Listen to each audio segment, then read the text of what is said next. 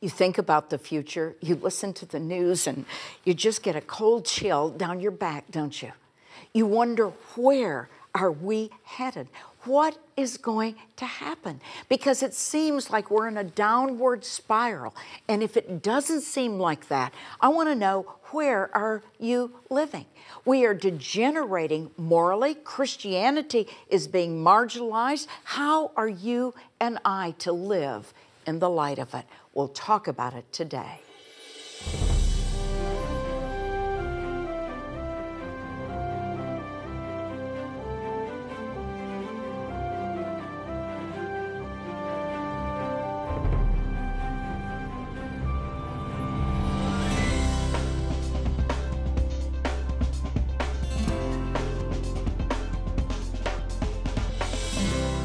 Two questions for you this week as we study Isaiah 28 and Isaiah 29. As we move into this new section of Isaiah, as we look at 6 woes, not 6 today, but 6 woes, I have 2 questions for you this week. The first question is, who are you trusting in? I mean, when that cold shiver goes down your back, where are you going to put your trust? Are you going to put your trust in the arm of flesh? Are you going to try and figure out, how can I get out of this? What can I do? And you begin to manipulate and strive and rush here and there, trying to straighten it all out. Oh, beloved, God says, rest. Don't be disturbed. There is a stone, a tested stone, a cornerstone that God has laid and established in Jerusalem, in Zion, and that's where your security is. You say, but that's hard for me to believe. Then you know what God says to you? He opens up Isaiah 28 with woe, woe to you. And we're going to look at Isaiah chapter 28, but then the second question comes for Isaiah chapter 29. And that is, when you look at your life, how do you see yourself? Do you see yourself as the one that is in control of your destiny, the one who can manipulate and strive and achieve and all of this and shape your own life? Do you see yourself as the potter? Or do you see yourself as the clay in the hands of a divine potter? Now notice, I didn't say, do you just see yourself as clay? Because many people just say, okay, I'm clay, there's nothing I can do about it, and everybody's shaping me. No, that's not it.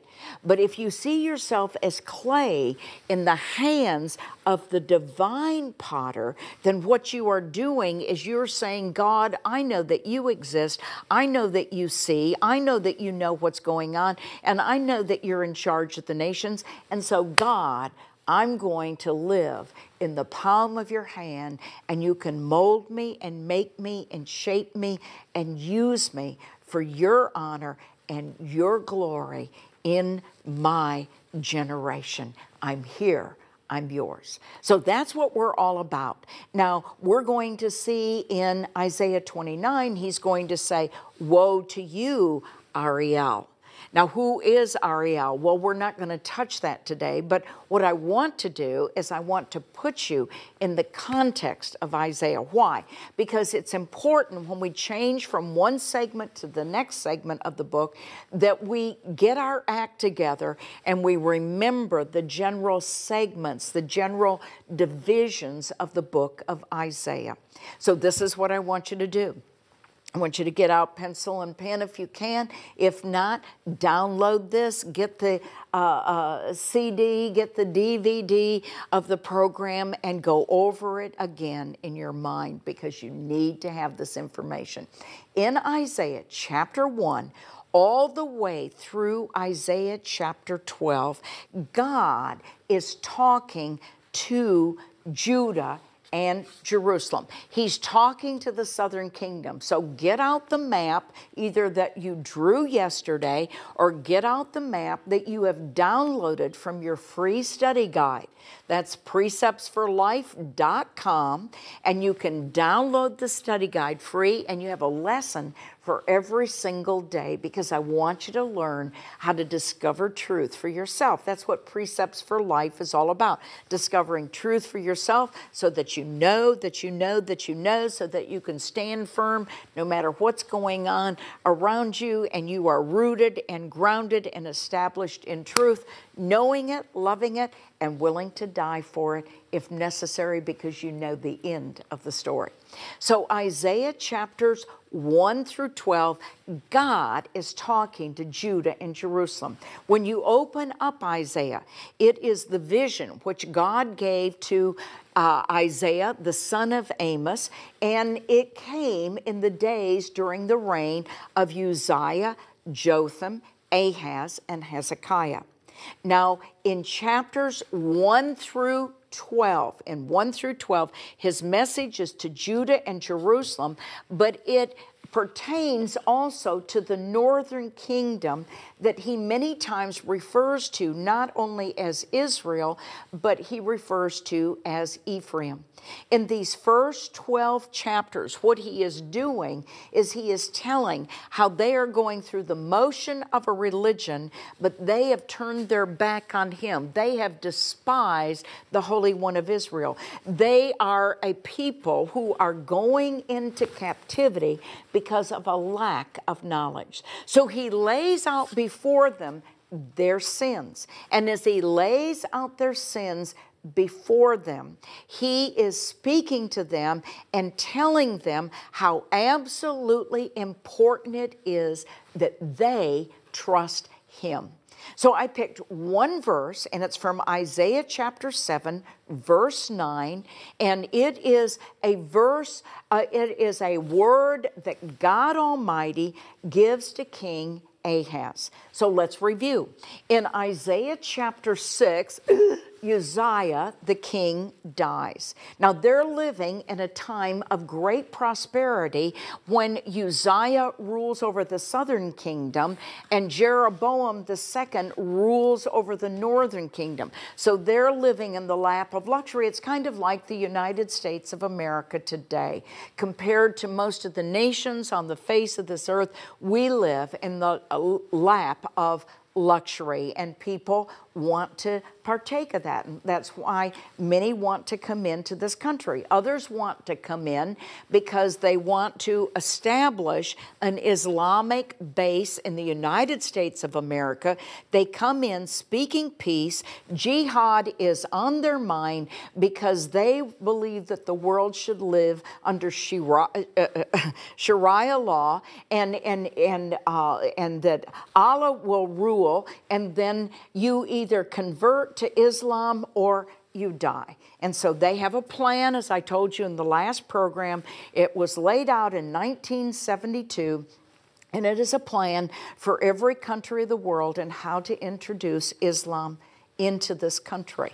All right, now, so what we have is in the days of Ahaz, Ephraim has teamed up with Aram of Damascus, because of the Assyrian threat. They have teamed up together, and they want to come down and they want to conquer the southern kingdom.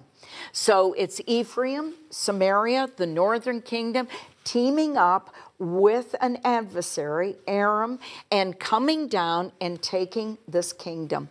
So Israel, Judah, has a chance now to either turn to God and rest in God, or to turn to the arm of flesh. They can turn to Assyria for help, or they can run down to Egypt for help. So in chapters 1 through 12, in chapter 7, God speaks to Ahaz, who is the king at that present time of the southern kingdom. Remember, it was in the days of Uzziah in Isaiah 6. Uzziah dies, and then we don't hear anything about Jotham in the book of Isaiah except for that first verse. And then we have Ahaz. Ahaz is king. God sends Isaiah down to talk to Ahaz. He brings along his son, Shear-Joshua. Shear-Joshua means a remnant will return. And he says, listen, don't worry about these firebrands. I'm going to wipe them out. You trust in me. And this is what he says in Isaiah 7 verse 9. And this is what I want you to see. If you will not believe, you will not be established. God's word to us today is this, precious one. He is God. He is the sovereign ruler of all the universe, and you and I are to trust in Him. The fear of man, the Bible says, brings a snare. It brings a trap, because we begin to look at another human being and we forget that God is God and He sits on His throne. So whatever circumstance you're in, God has allowed that circumstance in order to drive you into His arms, where you can lay your head on His all-sufficient breast as El Shaddai and find peace and rest and quietness and confidence. That's what God wants. And believe me, I've been through incredible trials. I mean, it has been a year and a half that is it's just unbelievable. But I've made it, and I've held it together in the strength of relying on the promises of God. And you can do the same too. All right, so that's chapters 1 through 12. All right, then we come to chapter 13 through chapter 23. And in this portion of Isaiah, what God shows us is, He shows us that He is not just a small God that belongs to a certain culture and a certain part of the world, but He is God of the nations. And so He is going to mention in Isaiah chapter 13 and 14, He's going to talk about the destiny of Babylon, which really isn't a major power yet. He's going to talk about Tyre. He's going to talk about Damascus. He's going to talk about Ammon and Moab and Edom and Arabia. And He's going to talk about Egypt, and He's going to talk about Assyria, because He wants us to understand, hey, I'm not a local deity. I am the God who was not only over Judah and Jerusalem and Samaria, the northern kingdom, but I am the God of all the nations. And what does God have to tell us? The God who is the God of all the nations. You find it in Isaiah chapter 14, and this should give you great assurance. He says, as I have planned, so it will come to pass. And what I have purposed, no man can thwart. He is God. We'll talk about it more in just a minute.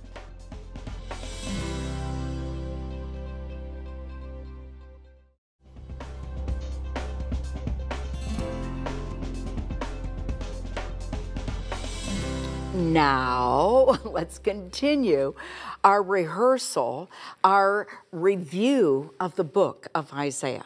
Chapters 1 to 12, he's talking to Jerusalem and Judah, and he's talking to the northern kingdom also, and he's telling them that they need to believe him, and if not, they will not be established. Well, you know the story. Ahaz does not believe in God. And so in Isaiah chapter 14, we have Ahaz dying. Now in Isaiah 13 through Isaiah 23, what we have is we have the second segment of Isaiah, where God is speaking to the nations. I gave you this verse, but I want you to look it up for yourself in the Bible, and it is Isaiah chapter 14. In Isaiah chapter 14, it says in verse 24, the Lord of hosts has sworn, saying, surely, just as I have intended, and just as I have planned, so it will happen. So you and I need to know this, how foolish we are to think that we're the clay and that we can shape our own destiny when God tells us that He is the potter. We see that in Isaiah chapter 29. But when God tells us that He is the potter, when God tells us that He is in charge, if you want rest, if you want quietness, if you want confidence, if you want strength, it's found by trusting in the Lord. And so He wants us to know that He is the God of the nations. Now, Assyria ruled from 900 to 686 BC. When was Isaiah written? Well, when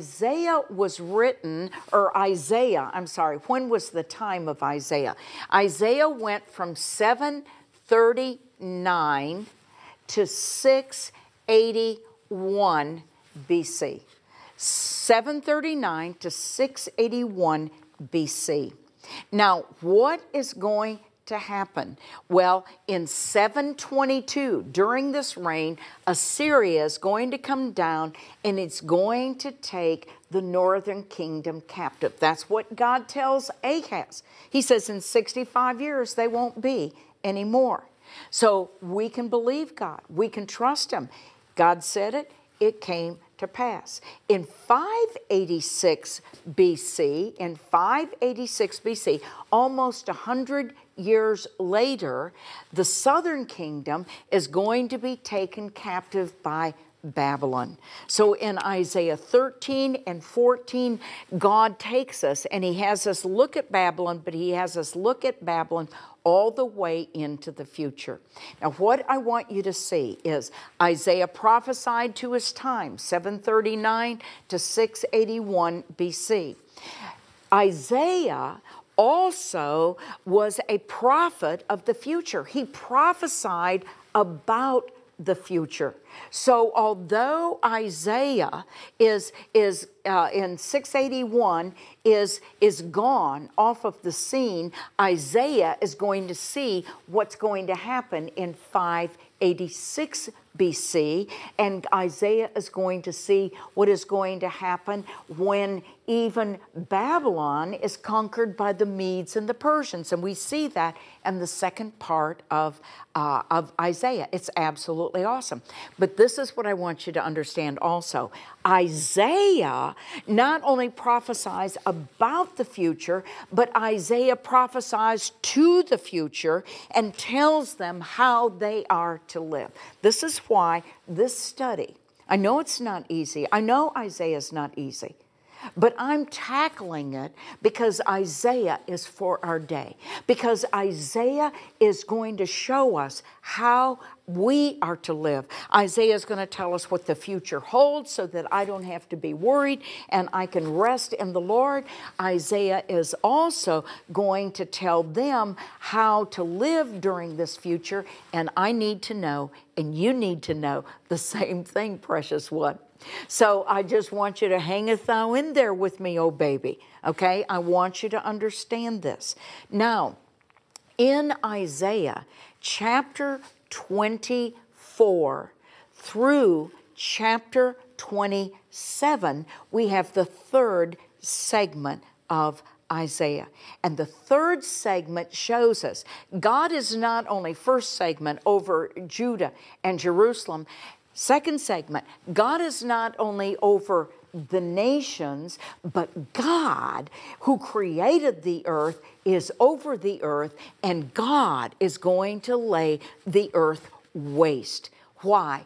Because the inhabitants of this earth have devastated. They have not treated this earth properly. And I'm not talking about global warming and everything, but their sin has brought a curse upon this earth, and the inhabitants of this earth have ruined this earth. So God is going to lay it waste, and we saw that in, this is all review now, we saw that in Isaiah chapter 24 through 27. He's going to lay the earth waste, but then he's going to establish his throne in Jerusalem, and all the nations, even as he said in Isaiah 2 and other places, all the nations then will give obedience to God. So yes, he's going to destroy this earth, so to speak. He's going to bring judgment upon this whole world.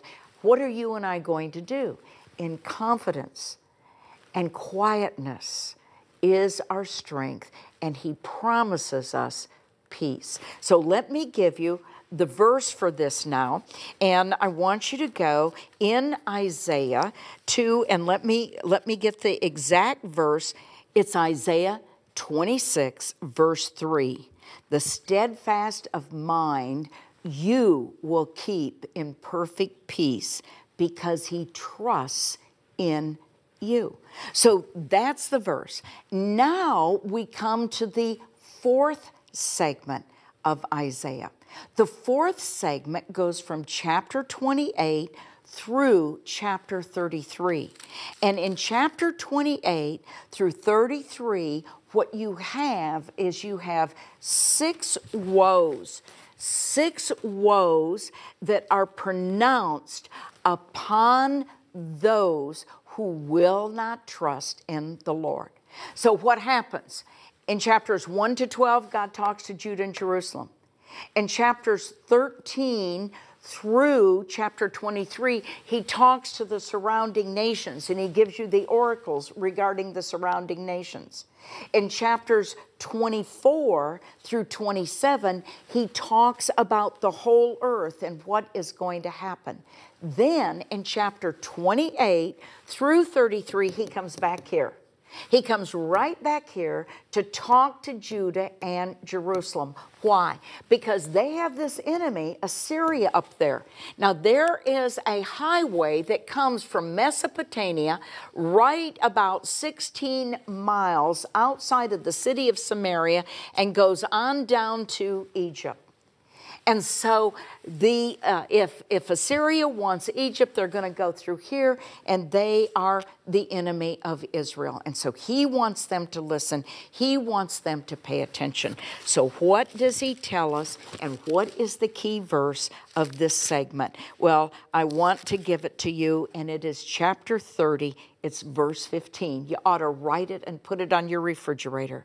For thus the Lord God, the Holy One of Israel, has said, in repentance and rest you will be saved. In quietness and trust is your strength. This is what the Lord God, Almighty God, the Holy One of Israel, has said. In repentance, turning to him, having a change of mind, and rest you will be saved. In quietness and trust is your strength. And yet, some of them wouldn't believe. Are you going to believe? Are you going to trust him? Oh, beloved, there's no other way to have peace and confidence than trusting in God.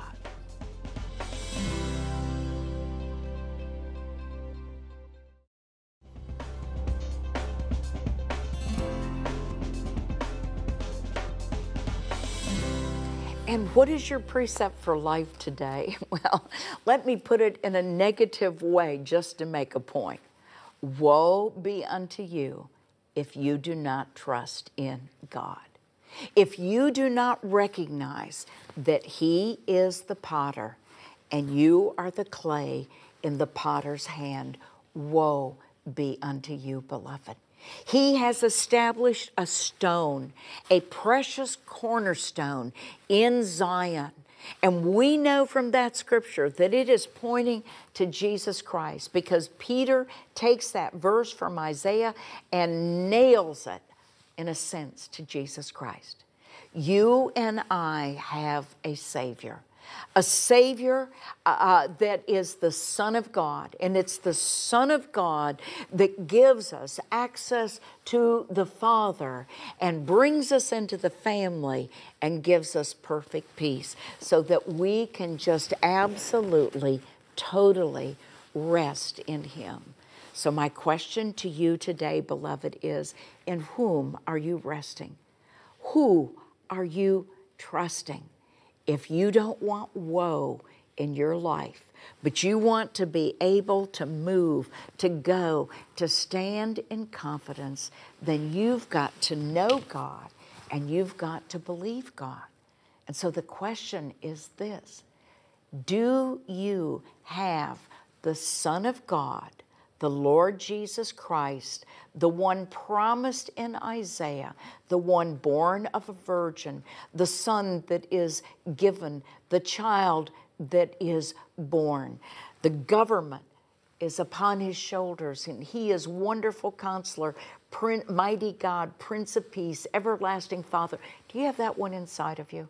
If not, you need to repent. You need to have a change of mind. You need to recognize that God says that there's only one way to Him. Jesus said it, I am the way, I am the truth, and I am the life. And he that comes to me, I will in no wise cast out. No one comes to the Father except through Jesus. So if you want quietness, if you want confidence, if you want a place to rest, tell God you want His Son as your Savior. Tell Him that you're a sinner and you confess those sins and you want to be saved from them. And He will hear and He will answer. Thank you for watching today. All the programs you see on Precepts for Life are available on CD and DVD. To order your copy of today's program, log on to our website at preceptsforlife.com. To download your free copy of the study guide or to find out more about Precept Ministries International, click on our website or call us today at 1-800-763-1990. Join us for our next program as Kay shares more Precepts for Life.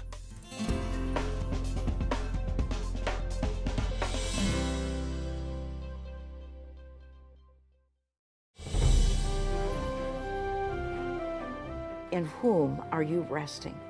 Who are you trusting?